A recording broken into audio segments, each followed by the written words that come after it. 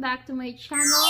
So as you can see, iba yung setup natin ngayon. Nandito tayo ngayon sa room namin kasi sa labas, maingay yung mga bata nasa living room. So hindi ko magamit yung living room para gawin tong video na to. So today, iba yung video natin. Hindi siya cleaning or organizing. Instead, gagawa tayo ng haul. So ayan, kung nakikita nyo, may mga damit dito.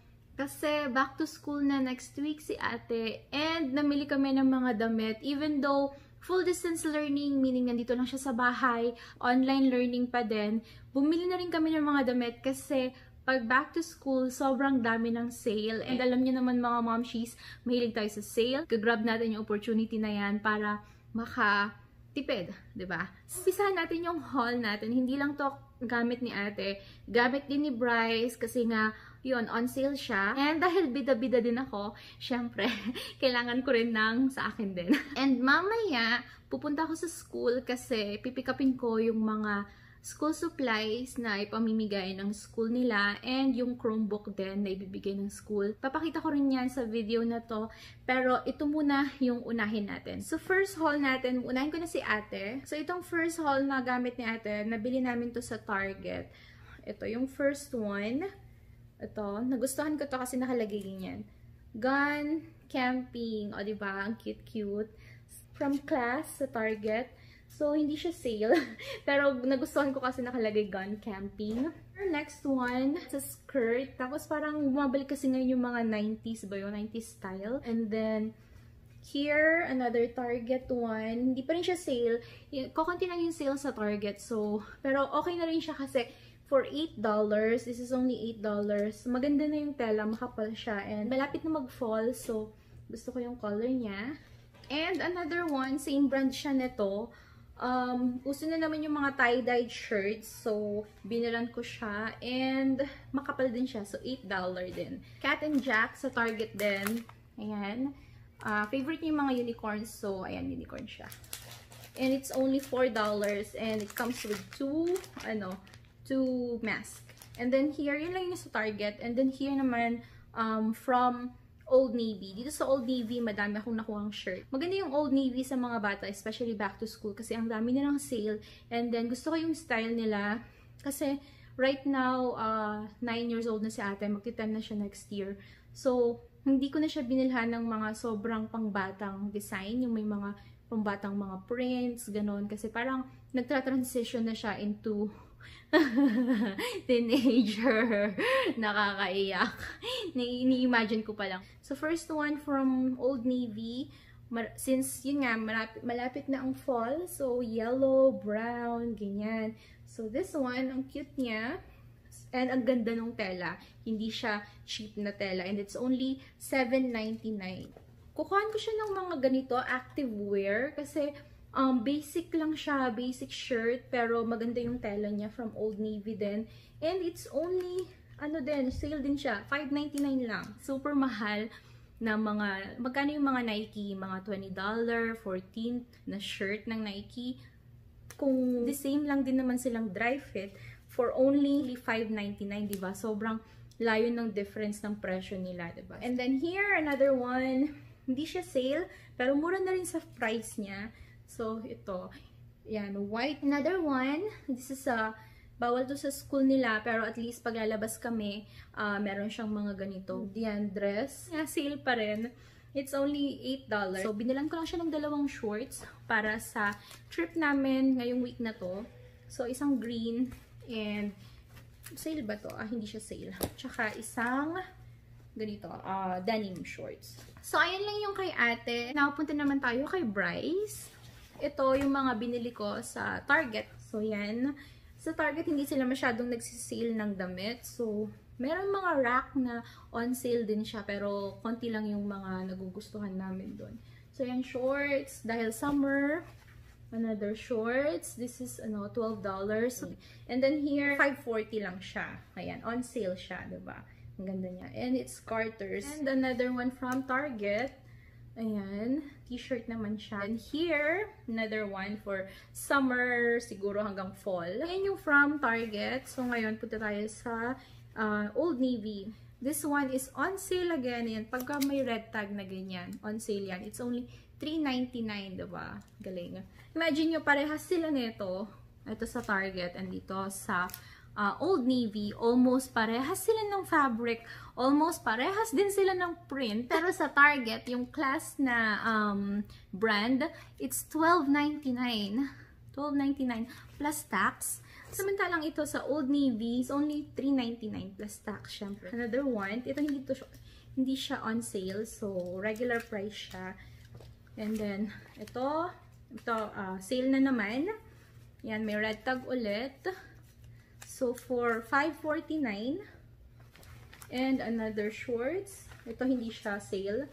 So, regular price. Yan. Shorts and t-shirt. And another shorts. And, ito nakita namin to. It's $8.99. Tapos, hooded na siya. Rain jacket siya. And ako naman, dahil bida-bida nga ang nanay, kumuha rin ako ng para sa akin. So, here, may nakita ako sa Old Navy dahil madumi na at sobrang nagpipil na yung mga lalagyan ko ng mga skincare. So, bumili ako ng for $6.99 naka-red tag din siya. Bumili ako ng ganyan. Bumili lang din ako ng pants ko and another pants na white. Bumili din ako ng ganito. Ang cute niya. White na shirt.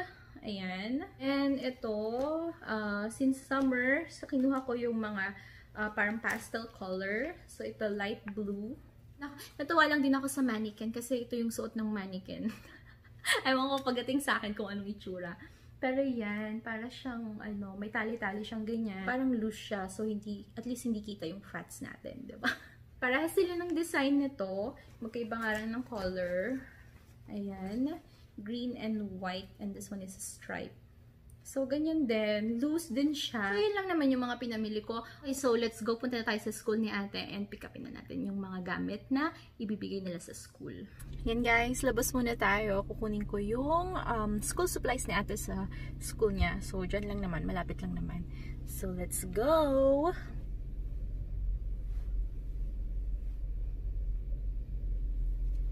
So, kakarating ko lang dito. Sabi, 10 to 12 yung pickup. And ang haba-haba na ng line. Grabe. Ayan. Mula dito hanggang dun. Ayan. Pero at least gumagalaw naman kami. So, ayan guys. Uwi na tayo. Nakuha ko na yung school supplies ni ate and yung Chromebook niya. So, let's go home.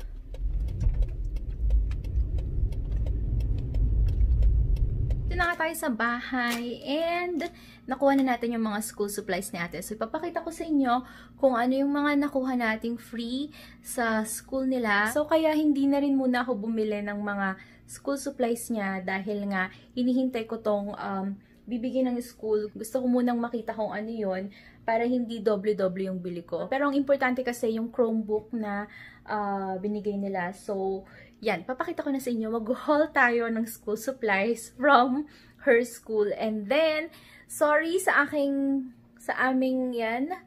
Sobrang gulong room niya. Sobrang gulo pa.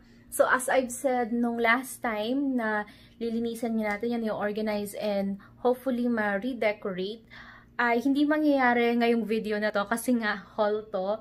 So, hopefully next video, abangan ninyo kung ano yung mga changes gagawin natin. Hindi mo nang pansinin itong mga kalat-kalat niya. Ayan, nag-artwork kasi siya. So, binigyan kami ng book sa school. Ito yung gagamitin nilang math. Ngayong 4th grade niya. So, yan. Binigyan nila. And then, may iba-ibang prints na binigay. Modules, ganyan, mga ano ba to? Basta para lang sa school niya, mga printout galing sa teacher niya. And then, nagbigay sila ng dalawang notebook. And then, may puro yung mga ganito na colors. May colored pencil silang binigay. And then, glue stick. Ayan, may glue stick sila. And then, meron ding eraser and sharpener. Cute. And then, may highlighter and dry eraser and tatlong pencils. at least alam ko na kung ano yung mga kulang at mga kailangan kong bilhin sa store later on. Ang tulong din yun sa mga parents na mag-provide yung school ng mga ganitong materials, ng mga ganitong supplies, para that way hindi na mag-iisip yung parents kung paano bibilin, di ba? Ito nga yung pinaka-importante sa lahat, yung Chromebook na provide ng school and yung charger. So yan, syempre babalik namin to at the end of school year, pero at least yun, hindi na siya makikishare sa akin ng laptop. Kasi last time nag-share kami ng laptop, and ngayon na nag-vlog na ako, lagi na ako nag-upload ng videos. Kailangan ko na ng sarili ko, and then kailangan niya rin ng sarili niya para hindi siya na ano sa akin, na puputol-putol or nadidistract sa akin, di ba? Half ready na kami para sa this coming August 24 sa back to school nga nila. Dito pa rin sa loob ng bahay, distance learning or tinatawag nilang online school, modular learning. Oo nga pala guys, yung last video ko, ayan, pinakita ko sa inyo yung aquarium, di ba? Sobrang laki neto, hanggang dito siya, like 20 gallons. Then yung table niya, parang kalahati nun is aquarium. So this time, sinabi ko kay Papa Rob na sobrang laki, hindi kakasya talaga, hindi na siya makakapag-study. So, ayun, pinaliitan niya, bumili siya ng half, and then yung 20 gallons yung malaki nandun na sa living room. So, transfer niya na doon. So, ito na yung aquarium naman ni ate. Anyway, yun, ayusin ko yung table niya, set up ko na lahat. So, yeah, hopefully mangyari lahat yon sa next video. So, abangan ninyo kung paano tayo mag-organize and magdi-declutter and mag-decorate na rin ng ano bang tawag dito? Study room / bedroom ni ate for this coming school year. Sobrang iba na talaga yung world ngayon. Yung new normal ngayon na ginagalawan natin. Like, kailangan talaga mag-prepare yung mga parents. Kailangan i-push din natin yung mga anak natin to work hard, diba? Sa kanilang studies. Kasi, ayun nga, kasi nandito lang sila sa bahay and maraming distractions and feeling nila nasa bahay lang sila, so they can do whatever they want, na they can sleep whenever they want, they can eat whenever they want. Pero a good study habit din na manggagaling sa parents yung meron tayong routine and schedules kung kailan nila gagawin yon, kung kailan sila magkakain, parang recess, ganun, lunchtime or lunch break, parang ganun. So yun yung wino-workout namin ni ate. Gagawa ako ng printable materials niya pag nag-start na sila mag-distribute ng subjects nila. And dami ko nang sinabi. So, pero anyway, yan yung haul natin. Yan lang naman yung content natin. Kung nagustuhan niyo tong video na to, please give it a thumbs up. And also, subscribe and click the notification bell kung hindi ka pa nagsasubscribe. Kasi sobrang laking tulong na magagawa ninyo sa channel ko. Okay, so hanggang dito na lang yung video ko. Thank you so much and ingat lagi. Bye-bye!